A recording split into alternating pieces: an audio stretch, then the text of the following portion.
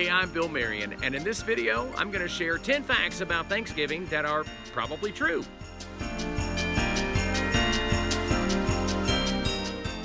These people that decorate before Thanksgiving, they annoy me.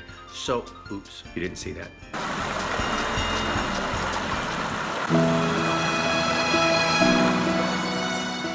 So just like you learned back in grade school, Thanksgiving started with the Pilgrims. But you know, it's unlikely that the Pilgrims actually had turkey on Thanksgiving. It's more likely that they had things like venison, goose, seal.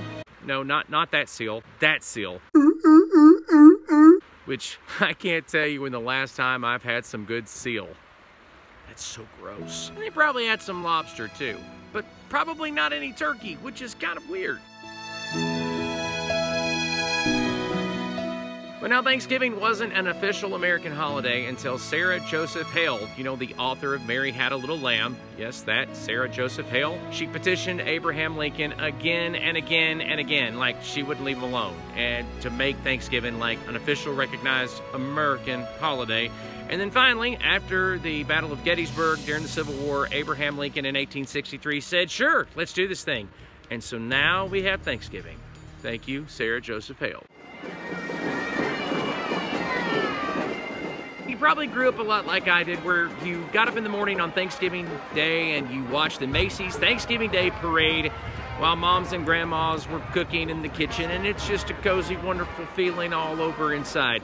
But you know, those early days of the Macy's Thanksgiving Day Parade, they didn't have big fancy floats, but they did have animals from the Central Park Zoo, which would have been kind of okay.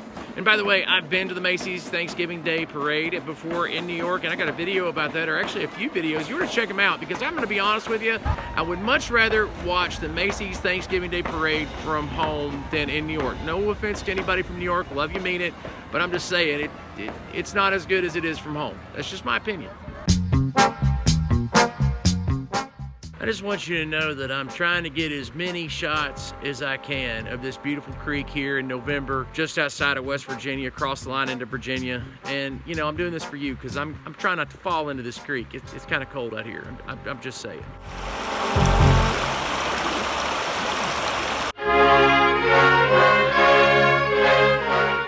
Presidents have been pardoning turkeys for a long time, but for some reason, when Herbert Walker Bush did it in 1989, it became official. And then after that, presidents started doing it all the time, pardoning turkeys like every Thanksgiving. Every single Thanksgiving, every president since Herbert Walker Bush has been pardoning turkeys. For some reason, Harry Truman didn't get credit for being one of the first presidents, if not the first president to pardon a turkey, but a lot of people say he was the first to do it. It just wasn't official. Go figure. I don't know what the difference is between an officially pardoned turkey and an unofficially pardoned turkey without making a political joke right here, and I'm just not doing it. Not today. Nope.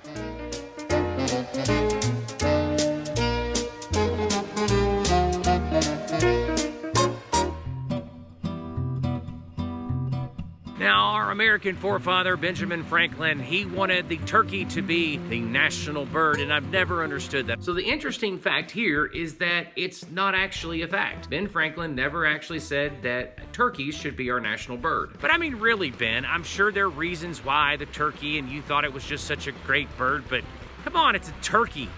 Really? Stay in your lane, Ben. Stay in your lane.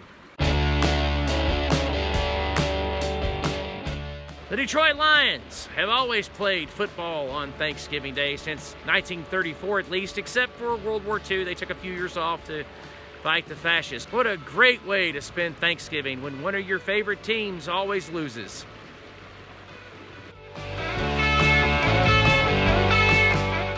%10 of the people who celebrate Thanksgiving will actually celebrate Thanksgiving by eating out. 10%. That may sound crazy to you, but it's a thing. 10%. We've done it. It doesn't really work for us, but we've done it.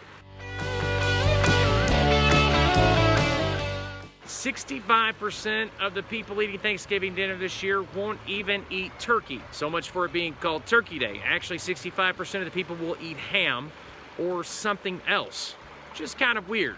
But then again, most statistics are made up on the spot.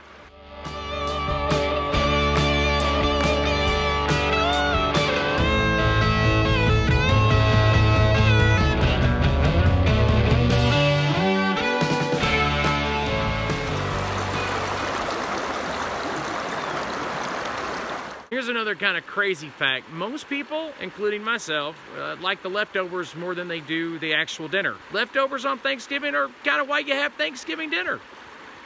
That and to be with your family and stuff. You're probably nothing like me and this would never happen to you, but don't forget to be grateful this Thanksgiving season. I mean, that's what it's all about. God is amazing and we all have something to be grateful for. I'm gonna be grateful if I can make it up this hill without busting my backside because yeah. I also read where Jingle Bells isn't actually a Christmas song, that originally it was a Thanksgiving song. Okay. But do you know what the name of the horse is in the song Jingle Bells?